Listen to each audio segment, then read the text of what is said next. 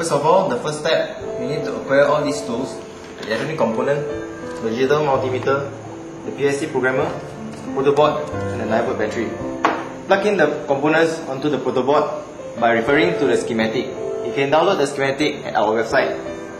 It's actually very easy, just plug in exactly as the schematic. But make sure that all the polarities of the components are correct.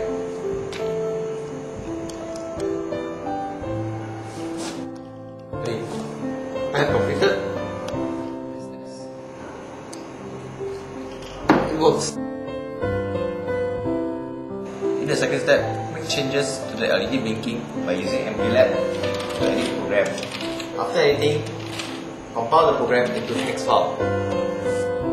For the final step, connect the programmer to your computer, then plug in the PIC. Download the program into the PIC using IC Pro.